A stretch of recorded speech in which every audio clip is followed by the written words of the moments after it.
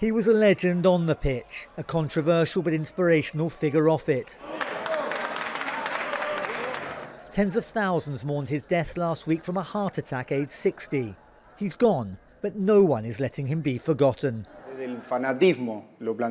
This came from our fanaticism, from our love for Diego, a commemoration that could help improve the country's economic situation. This is the note designed by some of his most ardent fans, who have launched a campaign on change.org, appealing to the president and the central bank to issue a 10,000 peso note, worth about $124.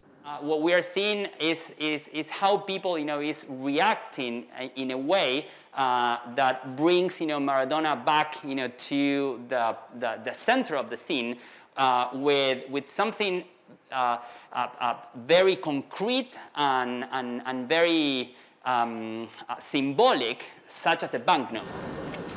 Now, with the economy weakened by debt, inflation and lack of foreign investment, Argentina needs him again.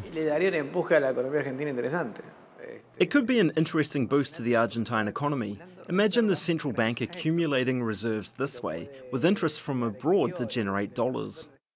The petition has so far attracted more than 20,000 signatures and is growing rapidly. It's clear that many Argentines still don't want to let Diego Maradona go. To put his face, this face, on a banknote would put him on a pedestal with the country's founding fathers, with a vita, a figure transcending sport and inspiration beyond the football pitch. With his death, Argentina has been analysing and appreciating what Maradona gave them during his life, the most poignant being the 1986 World Cup. However, the bank will be asking whether Maradona, who made and squandered millions, is an appropriate symbol of monetary good sense. Others will point to his drug problems and treatment of women. But it's for what he did on the pitch that most want to remember him.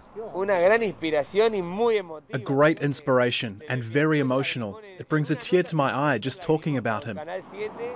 As his legend grows, his followers now hope his image will continue to inspire them from beyond the grave. Schweimler, Jazeera, Buenos Aires.